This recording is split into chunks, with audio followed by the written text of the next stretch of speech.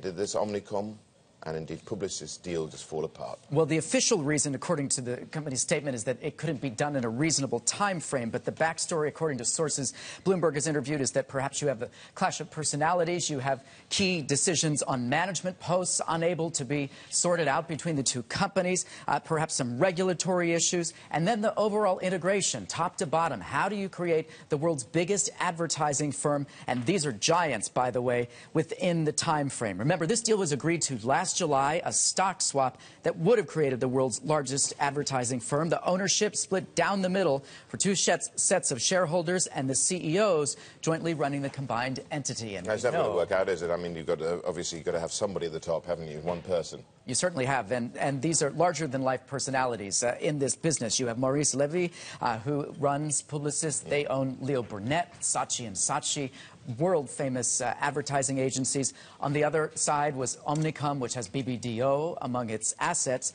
And then the other element of this, and it's very interesting to see some of the comments coming out of WPP today. Yes, indeed. Sir Martin Sorrell's been talking.